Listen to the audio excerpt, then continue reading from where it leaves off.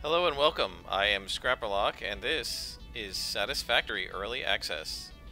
So, if you've been paying attention to my previous Let's Plays, I've pretty much stuck to City of Heroes and done Scrappers and Stalkers and Tankers.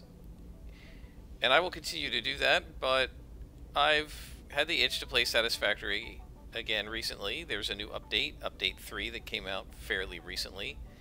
And that's what this game is. It added what you see in the background, pipes and some other things so that we can get water flowing into our factories.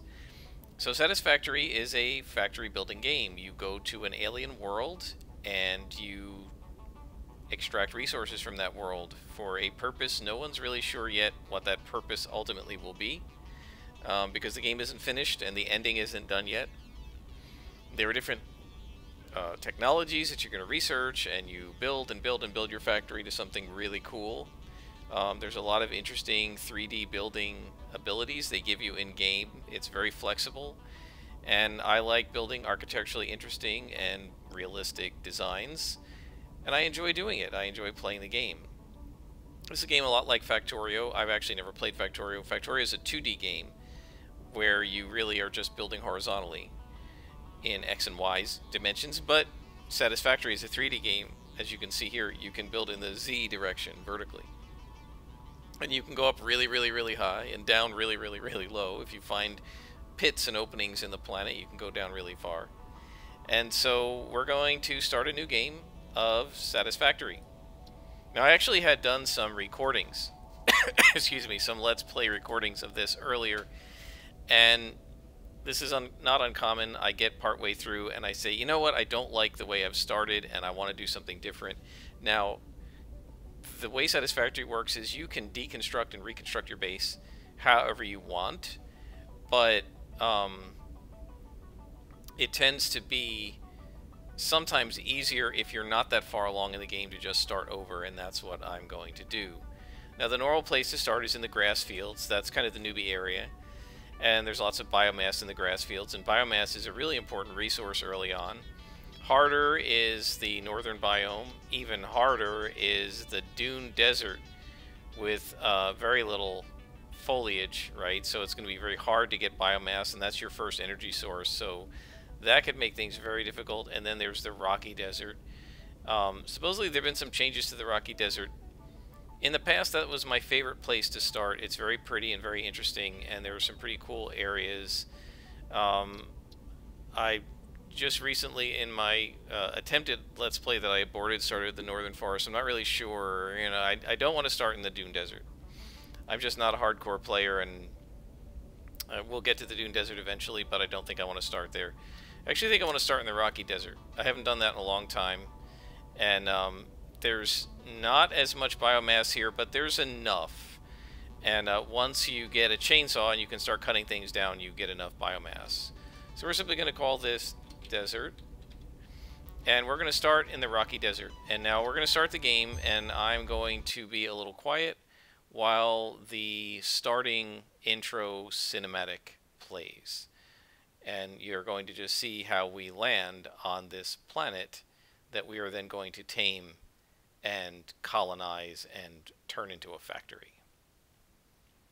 This may take a little bit. For some reason, the intro always seems to take a long time to start up, so I apologize for that. But once we get into the game, it should be pretty good performance. I haven't noticed any issues. I'm working on a little less RAM than I used to because one of my RAM chips went bad, but we still have 16 gigs, which is more than enough. So here we are on our spaceship, and I will let the intro play for you. Attention Pioneer. The following instructional video is a summary of your impending duties as an exoplanetary pioneer for Fixit Incorporated. Fixit Pioneers have 3 cyclical assigned pillars of work to ultimately accomplish project assembly. Use provided blueprints to build the necessary buildings. Chart the planet and gather resources to provide desired results and improve your infrastructure. Make sure to report any unusual discoveries to R&D for analysis. Expand your factories, outposts, and pipelines through automation and augmentation. That's it. Get to work and be effective. Warning, planetfall imminent. Please remain seated during full procedure. Atmospheric entry in 5, 4, 3, 2, 1. Planetfall procedure initialized. I love the detail of this opening sequence. You can see on the right-hand side over there the little tool and how the strap is flapping, and you can see some of the supplies shaking. They really did a really nice job with this interior, which we're never actually going to see again because we're going to deconstruct this to begin our first collection of resources. And now we get our first look at the very beautiful and interesting alien planet on which we have landed.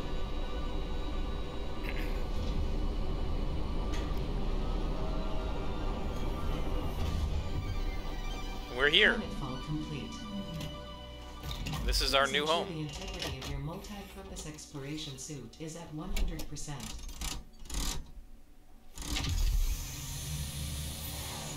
And out we go. Remember, efficiency first. Godspeed. And there's our fix-it tool.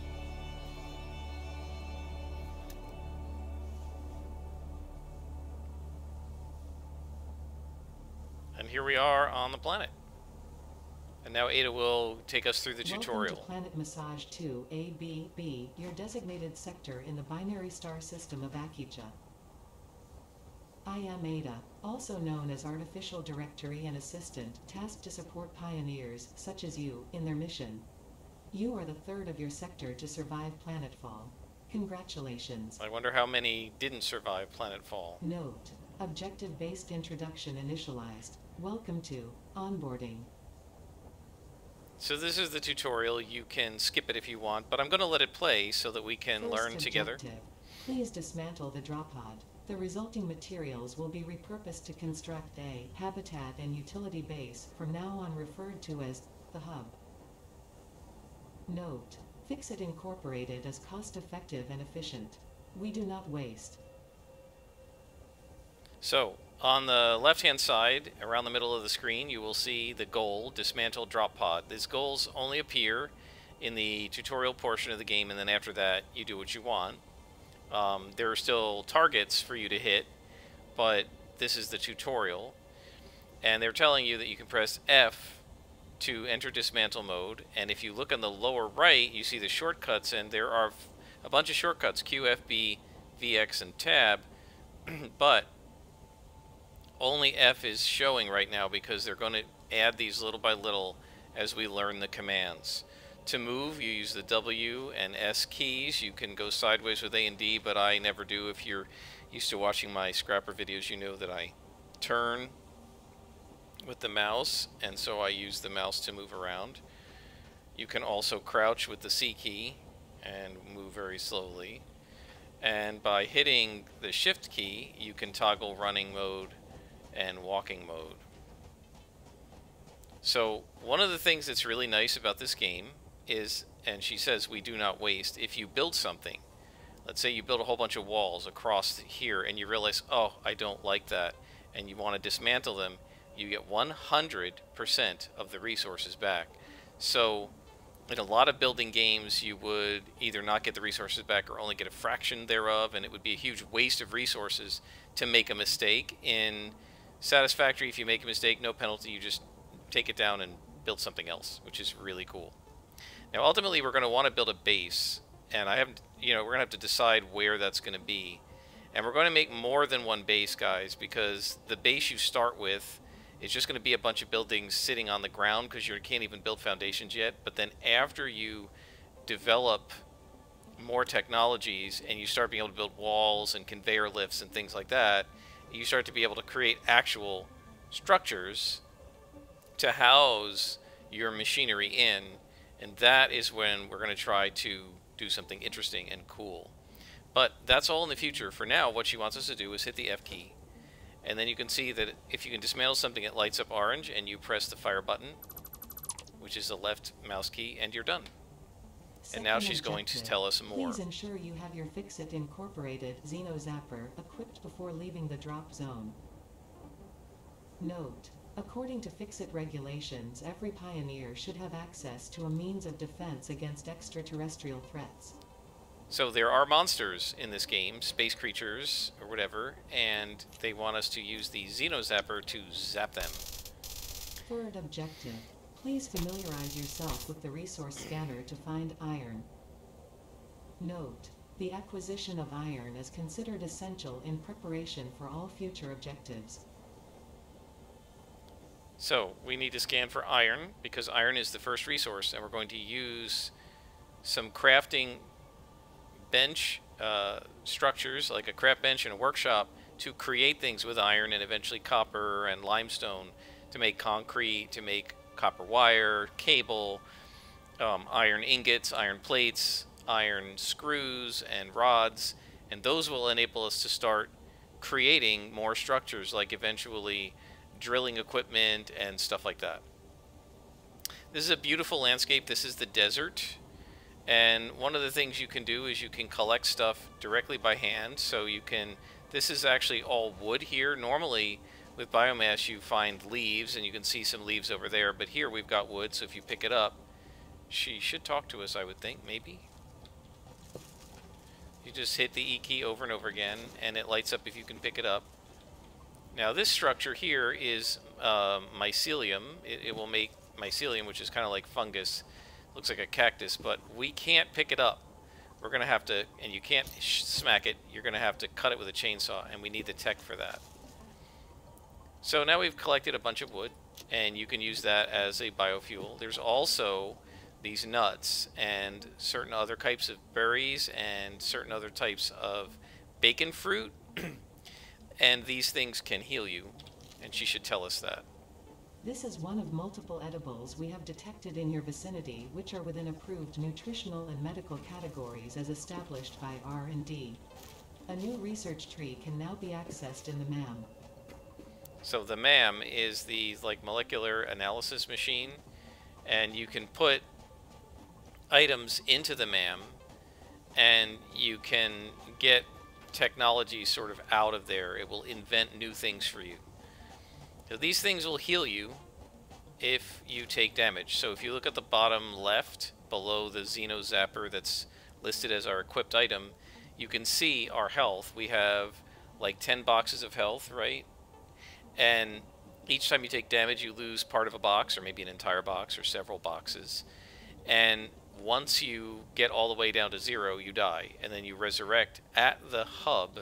But we haven't placed the hub yet. It's still in our inventory. So you have to decide where to place the hub, and what she wants us to do is now scan for iron ore with the V key, and this eventually is a dial that will allow us to select different items, but right now all we can do is iron ore, and it's going to send out a pulse, and it will tell us where there is iron. And if you look at the compass up at the top, you can see it's 246 meters to the sort of southwest.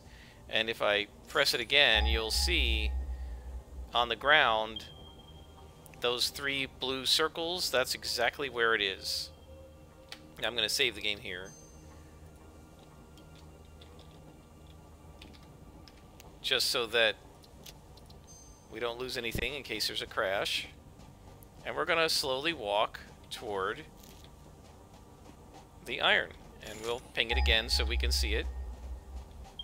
And so if you see these little things standing up here, right there, those are deposits of iron sitting on top of an iron node. Again, we can collect leaves, right? We're going to need lots of those for our biomass.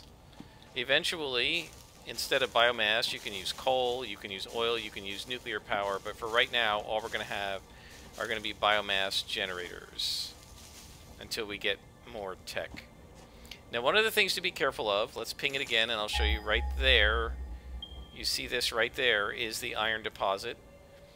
But oftentimes, deposits, anything that you might want, crashed supply pods, unusual research objects, like Pigment could spheres, be harvested from these flower petals and turned into dye. A new research tree can now be accessed in the MAM.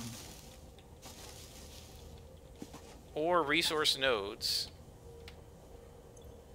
Anything like that, resource nodes, sort of scientific discoveries, etc., is often protected by some sort of an alien creature. In this case, these nodes are protected, and here's the deposit of iron, right? So this is the node of iron, and then there's a deposit on top of it. You can pick up iron from either one, but the deposit is limited.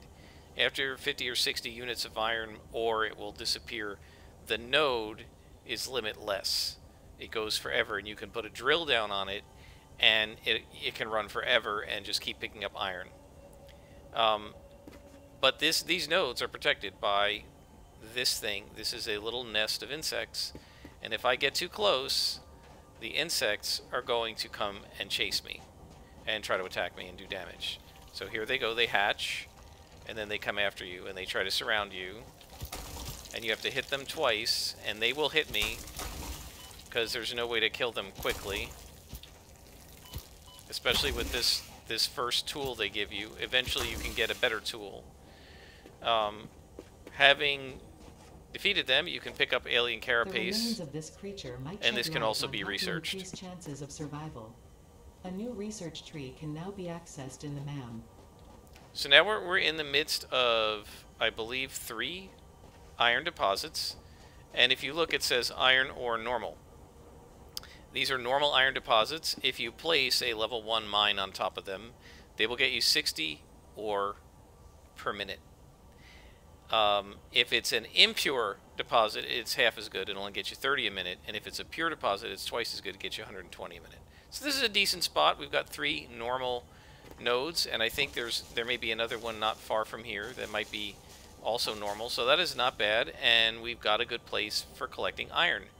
So ordinarily you would expect to put your hub near the iron, and that's probably what we'll do. 4th objective, build the hub. Note, to complete this objective, the resources salvaged from the drop pod will be consumed. Caution, ensure the hub is built on spacious open terrain close to the presence of iron sources. Failure to do so will likely result in non-optimal progress. So now I'm taking the deposits off the nodes because eventually we're going to want to place automated miners on there, and you can't place them on the node when there's a deposit on it. The deposits go away, but the nodes will be permanently here. Okay, so now she says place the hub near the nodes, because you're going to need a lot of iron at first, and so if you place the hub far away from the iron, you're going to have to do a lot of running around. Notice there are more insects over there. Now, one of the things that we're going to have to watch for is when the game first came out, and until actually quite recently, once you killed something that was an organism, it didn't respawn. But now they do respawn. And the rule is, if you have electrically powered buildings, 5 buildings, at least one of them powered, within 300 feet of the spawn point, it won't respawn. So at first, we may get some respawning of those insects, and we may have to fight them again. And as you can see, if you look down at my health, fighting them and getting hit by them took 1 box of health. So they're going to wear us down, and what we ultimately want to do is have some powered buildings here so that they don't respawn. So where are we going to place the hub? We don't want to actually place it too close to here, because after we build miners, we're going to want to build smelters and constructors. So I want to put the hub out a little bit. There's another pod of insects, and I wonder if there's a deposit over there. Let's just go ahead, we'll fight them and get rid of them. The insects probably can't kill me. Shouldn't be able to kill me. If I can hit them. There's 1. Gotta hit each one twice. 2. There's 1 more, which I think I've hit once before. Yep. Okay, so were they protecting something? The question I have is, were they maybe protecting some copper? I'm I'm going to turn the light on just to see. What do we got? So now there's a big giant land whale, I call them over there. That guy won't hurt us. Those guys are docile. But that spitter is bad. So that guy shoots fire out of his mouth, and he might come after me now. We don't want that. Yep. Alright, so now I'm going to have to fight a spitter without a hub. That's not good. And he might be a high-powered one, too. So we may have to start this game over. Not sure what happens if you die without the hub being placed. And I don't know if I can run far enough to get him to go back to his spawn point.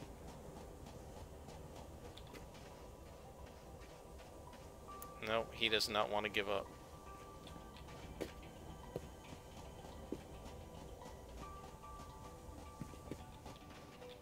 Trying to make him give up.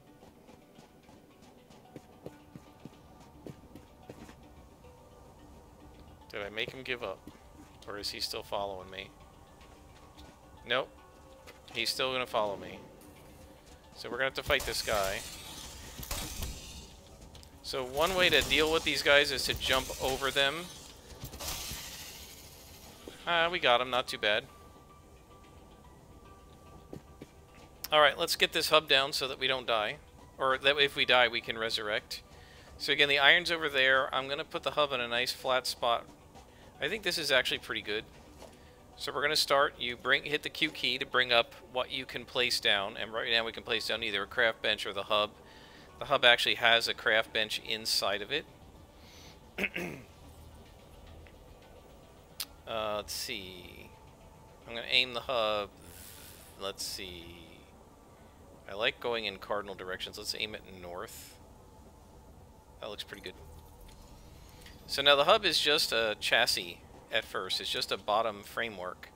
And what we're going to do now is build the rest of the hub. Manual craft bench. Hub feature, hub terminal.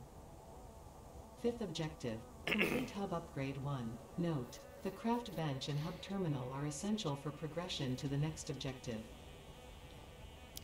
Notice down at the bottom there are like 9 empty boxes. That's your hotbar. And you can put stuff on your hotbar. If you want to build something like the craft bench, we could hit 1. And now it's on the hotbar. And if we want to build a craft bench, we could if we had the materials. So there's 2 things here. The craft bench, which allows you to make stuff. And the hub terminal, which is your research center. There are 1, 2, 0, 1, 2, 3, 4, 5, 6, 7, 8 tiers of research. Right now we only have tier 0 available. Within the tier there are 5 or 6 research levels. The first thing available to us is Hub Upgrade 1. To get to Hub Upgrade 1, we need to spend 10 rods. We need to deposit 10 rods into the hub. If we do that, and we complete this tier, we will get the ability to build an equipment workshop, a portable miner, and get extra inventory slots in our inventory. So we select that milestone, and it puts the milestone targets up here. And then you drag and drop things, or shift-click, to put them in. But first we need to make the rods. To do that, we're going to need to go to the craft bench and make iron ingots. So this tells you what you can make and how many of them. If you say show only affordable recipes, then the rods and plates disappear because we can't afford them yet because they cost ingots. So the way this works is this up here with the hammer tells you how many beats of the hammer it takes, basically how many seconds it takes to create one of these. Then over here, for every 1 iron ore out of the 70, we will get 1 iron ingot. So if we hold this down with the mouse button, or you can press space, and you can see 1, 2, 3, 1, 2, 3, 1, 2, 3. And as we're making ingots, it's now telling us on the left-hand side in brackets next to the iron rods and the iron plates how many plates and rods we can make. Now remember, we need to make 10 rods, so we have to do that for sure. But I'm going to go ahead and make all the ingots, and then once we're done making the ingots, we can go ahead and make our iron rods and upgrade our hub. And that's sort of the first thing. You really can't do much of anything else at this point. If you look on the lower right, you can see our shortcuts have filled in. Q is now the build menu. It shows what you can build.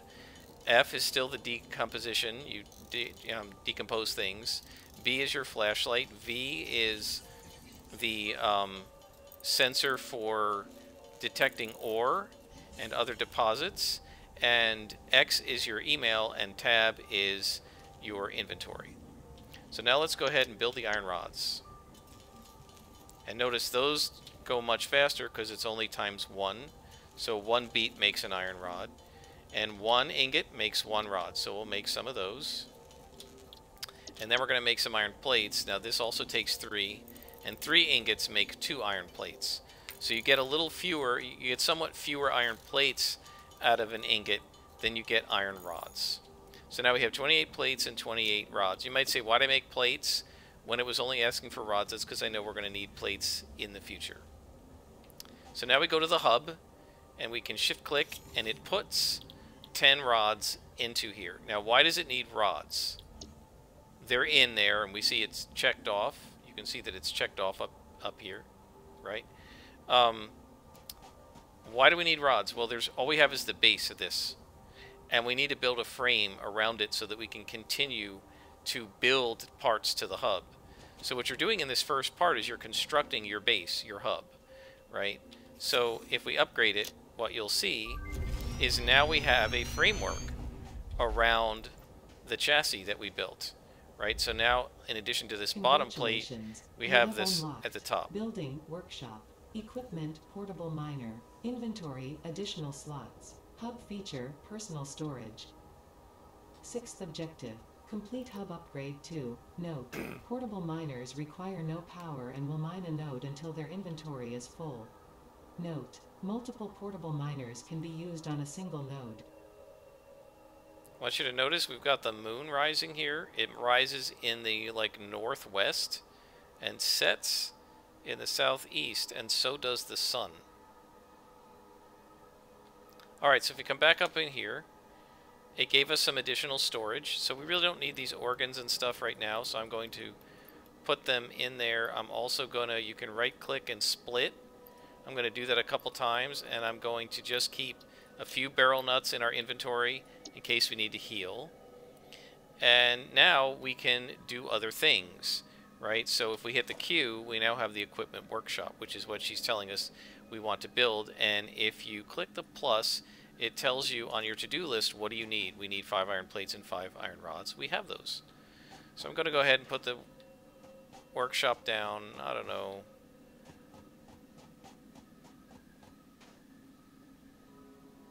I guess we'll just put it kind of over here. It doesn't have to be that close to our base.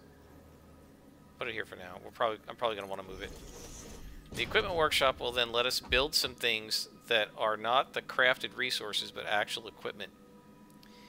And what we can build is we could build another Xeno Zapper if we had cable, but we don't have the ability to make that yet.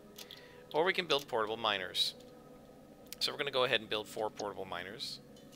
We're not going to use them all immediately because we're going to need them for things like copper. But we'll go ahead and get 2 of them put down. And what you can do is put them on the nodes. So if we come over here to our iron nodes, right, you could dig it up. Like that, 2 ore at a time, right? But faster is to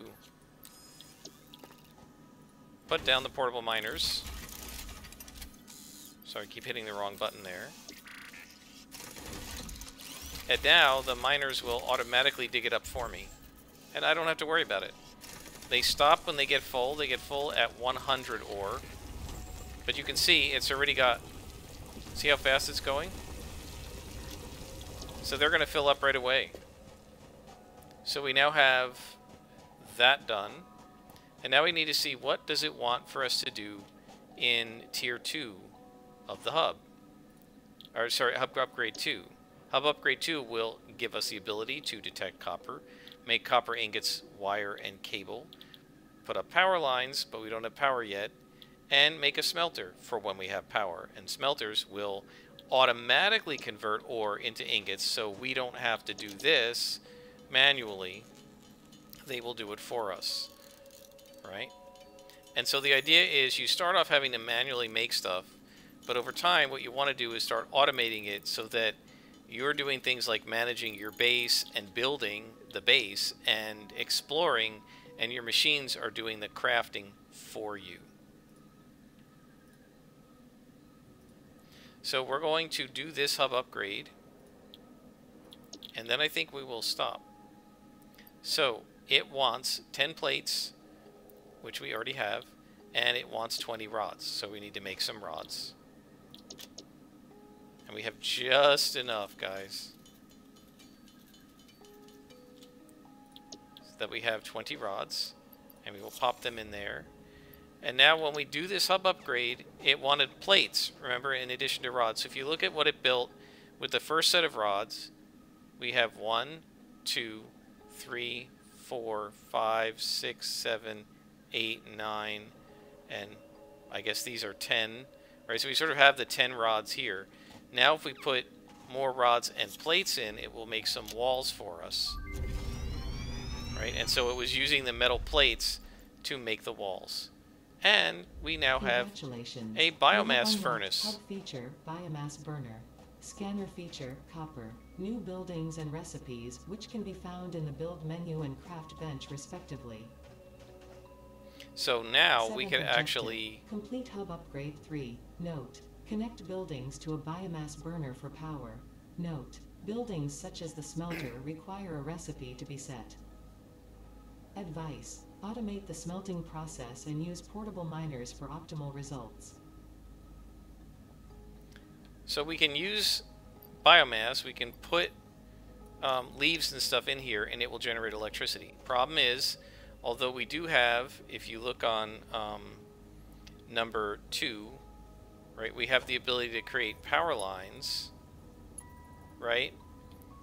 Once we make cables, we don't have the ability to create power poles. So all we could do is hook this directly up to a single smelter, which is kind of not worth it. So we're going to need to figure out what our next milestone is. Let's take a look. That is, will get us concrete and reinforced plates. So we'll set that. And we need to find copper. So let's just go ahead and do that. And we'll see where it is. 185 meters that way. And 385. So there's copper right over here. Let's make sure we've got our weapon out.